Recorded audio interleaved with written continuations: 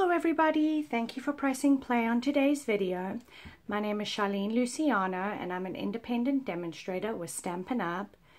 You guys, I have a wonderful project to share with you guys today. It is a card and a box. So I'm going to show you how I did this.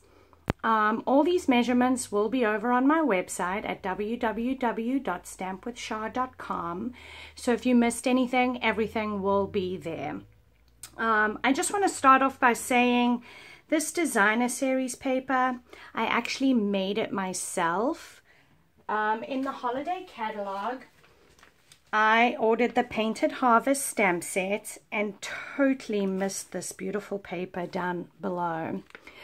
So I went ahead and made my own designer series paper. So over the next few days, I'm going to be showing you some great projects that I've done, but I've used the paper that I've made. So I'm going to show you how I made today's project. I needed a little thank you for a friend, and her birthday's in August. She loves Hello Kitty, and this is Dignity. So I thought, I can put this in a little box with a little card, like so, and say thank you. So I'm going to show you how I did this. For this here, I'm using the clear tiny treat boxes that Stampin' Up! Has. If you do not have these boxes, I will have measurements how to make a little box that you can make with designer series paper or cardstock over on my website. So the card base that I'm using today is the thick Very Vanilla, and I'm just going to fold that in half.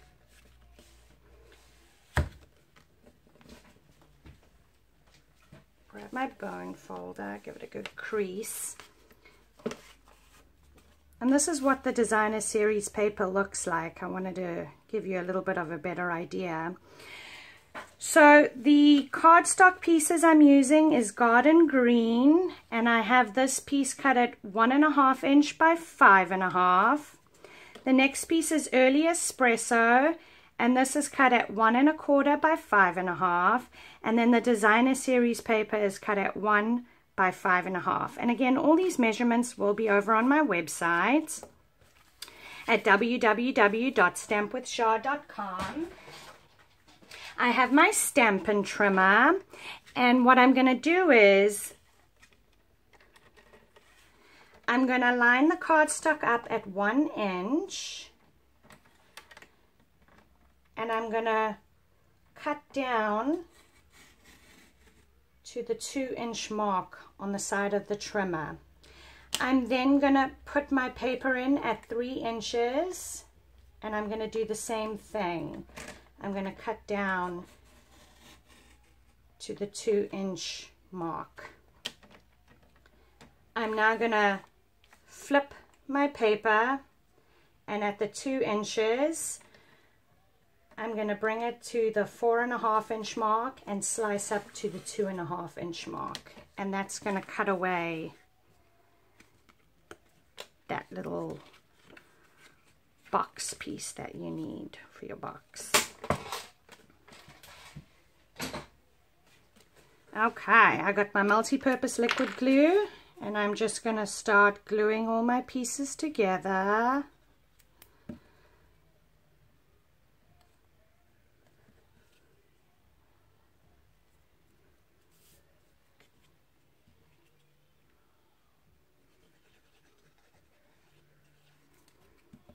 Like so.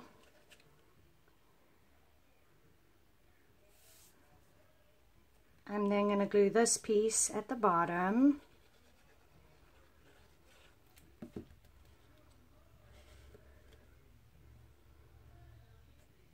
Like so. I have my Stampin' Pierce mat, and I have a piece of scrap Whisper white paper. The inks that I'm using today are Daffodil Delight, Crushed Curry, and Early Espresso. Just a quick tip, you guys.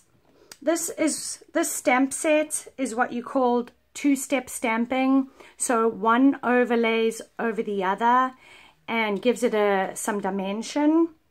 When you want to stamp this, you want to start with the lighter ink first, which is the Daffodil Delight, and I'm going to take the bigger image and I'm going to stamp the bigger image first. Now, when you look at it like this, you think, ooh, that what happened? That doesn't look right. But when you come with the next stamp that goes over it, it changes the look of the flower. So I now have the crushed curry, and I'm going to go over that. And you want to line up the center of the flower. I don't want to get my head in the camera. And you're just going to press down. And you see how it kind of changes the look of the flower? How cool is that? I have my early espresso, and I'm now going to come in with that little centerpiece and stamp that. I now have my 2-inch circle punch, and I'm just going to punch it out.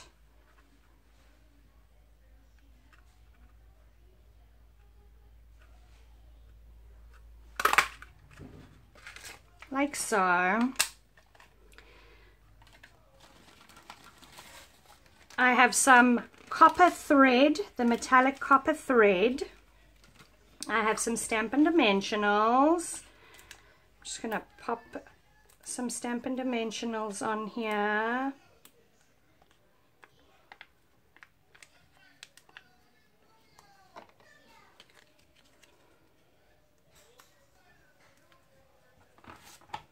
Bring in my card. How cute is it? I love it. If you guys need a holiday catalog, send me an email. I'd be glad to send you one. If you have placed an order with me, you will receive one. And I got my copper thread. And I am just going to put some copper thread behind my little cutout. Like so. And there's no right or wrong way doing this, you guys. You just want the copper to come out.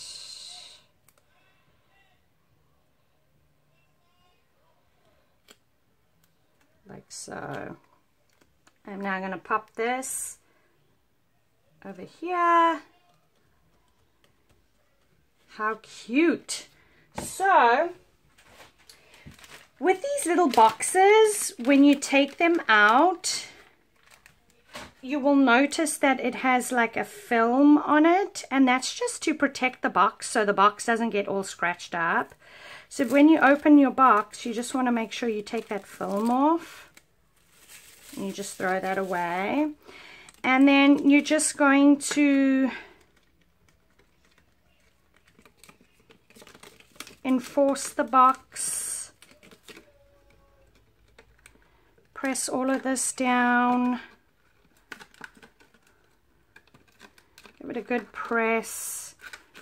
You just really, you're creasing all the creases that are there for you. So,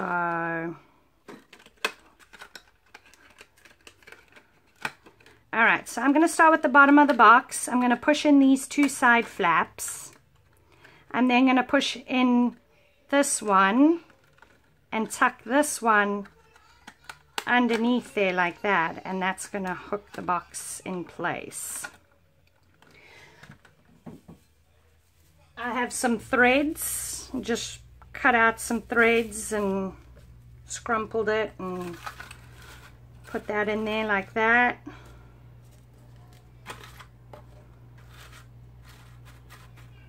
You can even add a chocolate like so. Your keychain or whatever you're going to give as a gift. Pop that in like that. And that's it. How cute is that, you guys? Isn't that just adorable? Love it. If you guys are new to my channel, please subscribe, you guys. Click on the bell down below. That will notify you every time I do a new video. Thank you so much for stopping by today. Have a wonderful day. Take care.